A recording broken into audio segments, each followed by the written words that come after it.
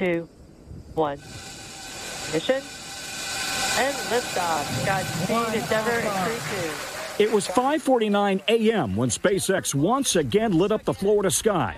A perfect flight tracked all the way up the East Coast. But at 1:24 p.m., Mission Control warned the crew of Dragon that their ship would come uncomfortably close to a piece of space junk, one of tens of thousands of pieces NASA constantly tracks.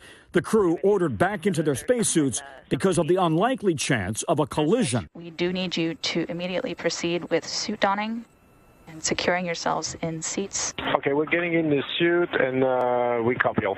A few minutes later, the space junk, possibly a piece of an old satellite, passed by 28 miles away. Today's SpaceX mission, the first to reuse both a rocket and the spaceship.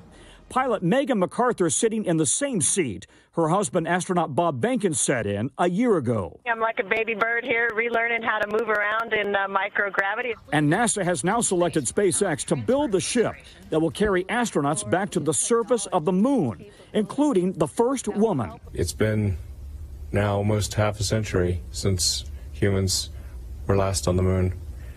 It's too long. We need to get back there. So this Dragon mission arrives at the space station early Saturday morning. One complication, they don't have enough beds for all 11 people who will be on the station. So at least 2 astronauts will have to get into a sleeping bag and tie themselves to a wall until 4 astronauts that arrived in November come back to Earth sometime next week.